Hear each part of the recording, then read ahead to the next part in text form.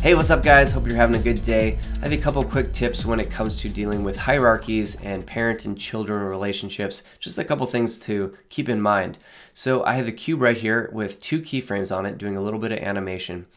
So if we put this into a cloner object, let's throw it into a cloner. Let's put the spacing up a little bit so you can see it better.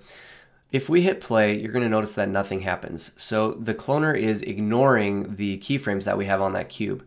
So the cloner is looking at the first thing nested inside of it and it's ignoring the keyframes. So what we need to do is trick the cloner into seeing those keyframes, and it's really simple. Just click on the cube and hit Alt or Option G. That's going to put the cube inside of a null. Now the cloner is going to look at the null and say, hey, there's no keyframes on there.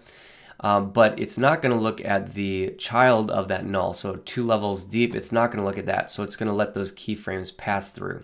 So if you ever have an object that you need to animate inside of a cloner and it's not working, just throw that guy into a null and it should work fine. And now you can do some cool stuff like we have looping options under transform.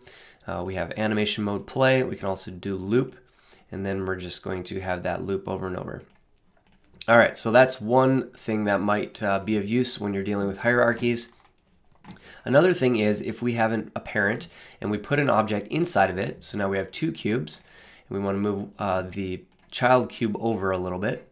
So the reason you might do this is so that we can hold down the parent and rotate it around, and the child is going to swing around it if you're doing a satellite or anything orbiting.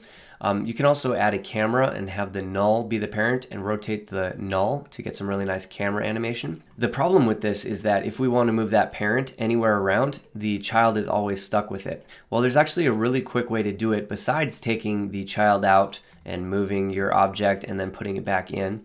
If you want to move the parent without affecting the child, just hold down the number 7 key. So hold down 7 and then move, and you can see that they are no longer attached. And then if we let go of 7, now they're attached again.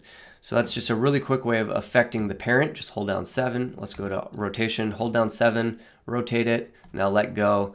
And you can see that you can move the parent without affecting the child just by holding 7 down. So those are just a couple quick tips when dealing with hierarchies.